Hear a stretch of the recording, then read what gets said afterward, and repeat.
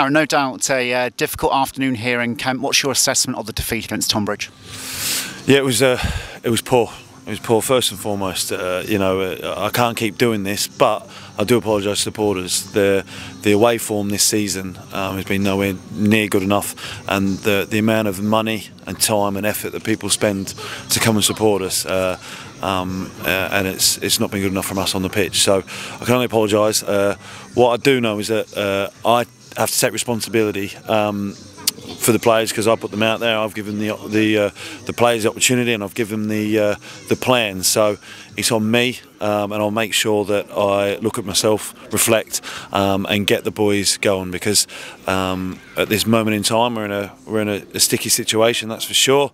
But I do know that we need to make sure that we fight and we show passion and commitment, and I'll make sure I instill that in the players moving forward, because that's so important. Because we had it in parts today, but not enough, and the goals are avoidable, to say the least, and there's a clear issues in our goals against column that should have been addressed a long time ago. So there's a lot of fight that I need to show and leadership to show the players that that we've got a situation on our hands that we really need some people to stand up and be counted, and I'll make sure I'm one of them. Your team seemed to enjoy lots of possession at various parts of the game, but weren't able to work the keeper too much. Is that one of the primary frustrations today?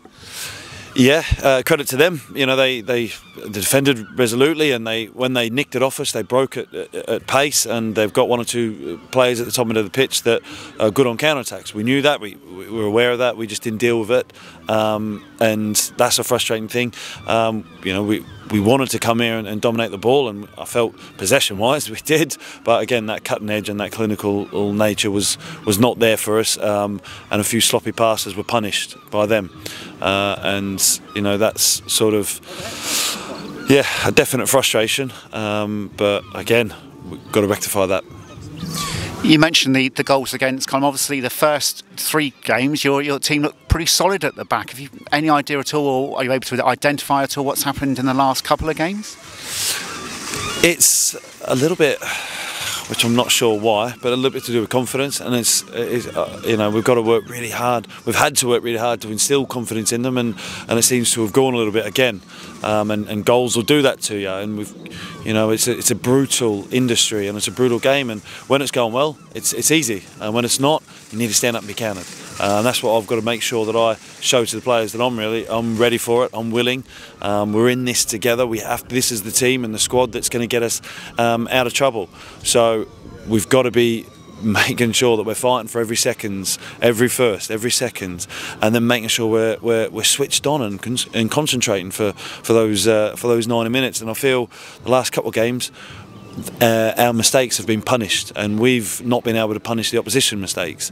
So we've got to make sure that that we're a little bit more switched on in those moments. And yeah.